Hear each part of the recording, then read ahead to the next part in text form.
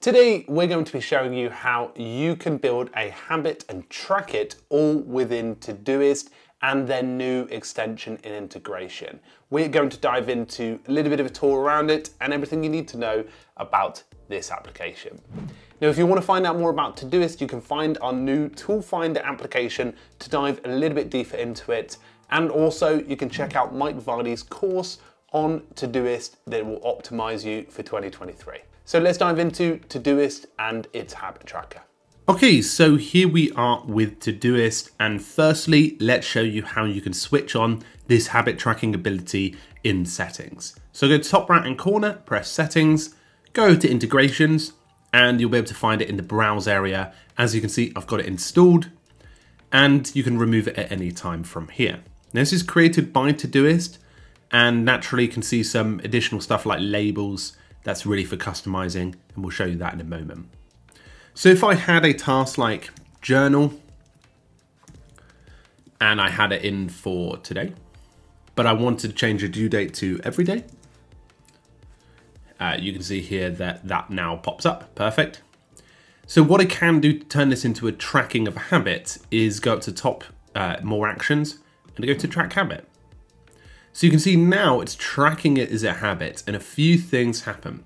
In the description, it comes up as a current streak of 0 days, and that you're tracking the habit from here. What's interesting is it gives you the timestamp in the comments, which is perfect for understanding when this habit started, and naturally how often it'll do it. This is sort of like built into it, so you won't necessarily see, you can see it from the preview, but not too much, if you know what I mean. You'll only indicate that this is a habit just through going into it and seeing there. Now, this is really important. When I go ahead and tick this off, you'll see that the statistics update. What it will do is it will basically say that I've completed this once. There you go, day 1. And it will give a completion history down at the bottom. Now, you'll see that it's given it a label as well of streak. Now, I can't go and demonstrate ticking it again because Todoist is very smart and understands what a day is.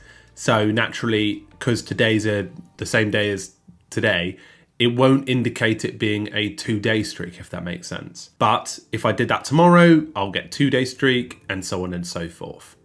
So obviously this one will come up as 2 ticks, I think logically. And then what it will do is a bit like that football roster in the Premier League, where if you type in on Google, Arsenal, you can see the last 5 games. I believe that's how it's set up. There'll be an X when you've skipped a day. And naturally, that's quite a nice little addition. Now, something to note, you can actually do this, just going for demonstration purposes, with your subtasks. Apparently, you can turn them into habits as well. So that's naturally got its own habit underneath here. So that might be something you might want to set up with morning routine and have something that recurs every day. But so I could say every day, and have items below like brush teeth. Maybe that's something that you need to do anyway. And have in particular habits being tracked on all of them within here. So I've changed this one to morning routine. Let's put a nice sun emoji. So you can start to see my logic around this in how this could potentially help. And we could say journal entry and track it as a habit. So logically, if I say, oh, bang, bang, bang, I've done them all for this day, then they should all come up as 1 days. Let's see. So wait a moment and see. If I click in, it should, there you go. You have a 1-day streak on this. So if I tick this off, there we go. Perfect. So you could potentially have this set up. All the prioritization system still works if that's something you have set up in here. And naturally you can crack on with it. So if I go to tomorrow, see this journal entry, boom, I can see my morning routine. Maybe this is the hack and the way to do it. So this is how to actually set up something like a morning routine that's consistent, because you can go in and reclaim the subtasks that are being done. So that's just something you can do. You can set up reminders as well.